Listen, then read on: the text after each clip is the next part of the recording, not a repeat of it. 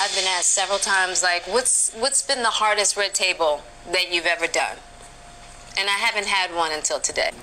This has been difficult. Yes, I know what the topic is about. The women that's obsessed with Will. I mean, why wouldn't you be? He is like a triple threat.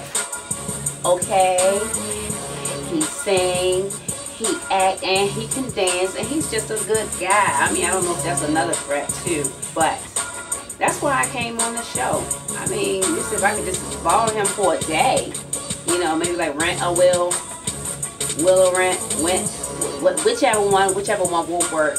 Hell yeah. Hell no. I'm saying I could just hang around a little bit. Y'all wouldn't even know I'm there. You know, like I could be like the help or something at your house. Or, I mean, I cook, I clean, I talk to people, I love music, I can be on the show, I'm funny.